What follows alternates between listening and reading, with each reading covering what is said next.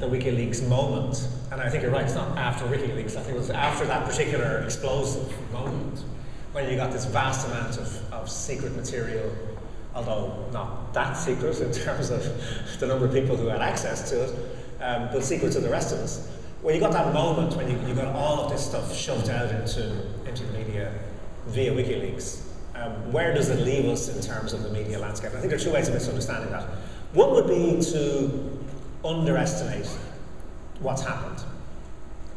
There's no doubt about the fact that what WikiLeaks did in releasing that material has had profound consequences.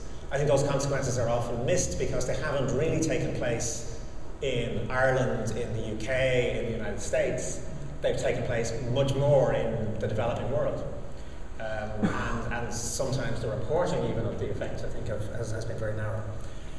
So one certainly shouldn't underestimate it, but I think also there is a tendency to overestimate it. You know, there's a tendency to say, look, something astonishing happened which has changed the media landscape. Well, no, it hasn't actually. Because there are a couple of very interesting things about the WikiLeaks moment, if we call it that. One is that in many ways it's a very old-fashioned piece of, a very old-fashioned journalistic event. If you look at what basically happened, it's something that has been happening for centuries in the world of journalism.